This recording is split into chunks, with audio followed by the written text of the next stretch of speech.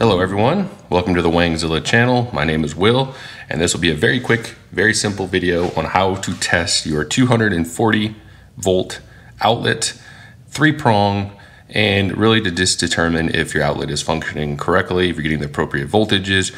And I recently installed this outlet to run a welder, and as you can see here, this is the plug that would actually plug into an outlet like this. And I already have my meter here in place, which is the easiest way really to test this.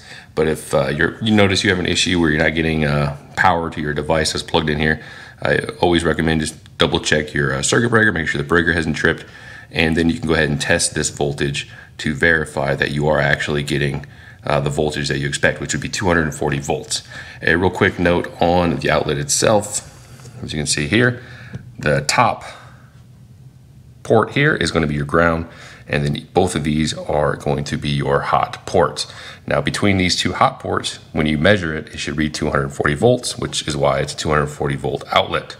Now I have a very basic meter, voltage meter, or digital multimeter right here, and very simple to use. You want to verify that your red test lead, which are going to be probes like this, they do make different styles, but these are the ones that came with this.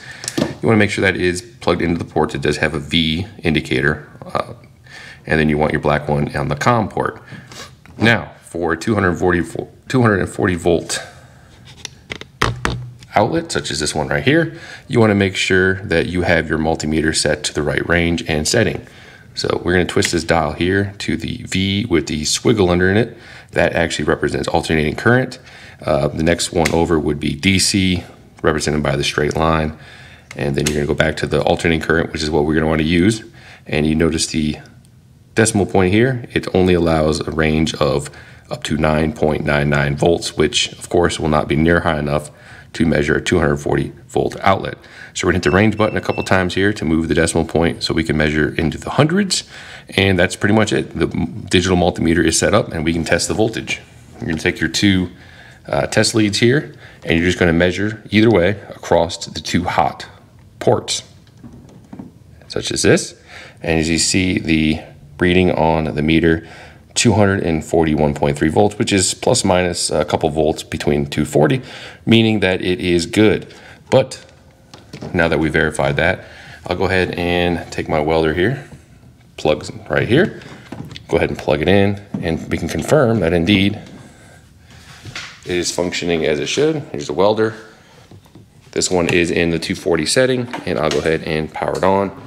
And you can see, power's on just fine, and showing us that is indeed getting the 240 volts that we expect and that we have tested with that port.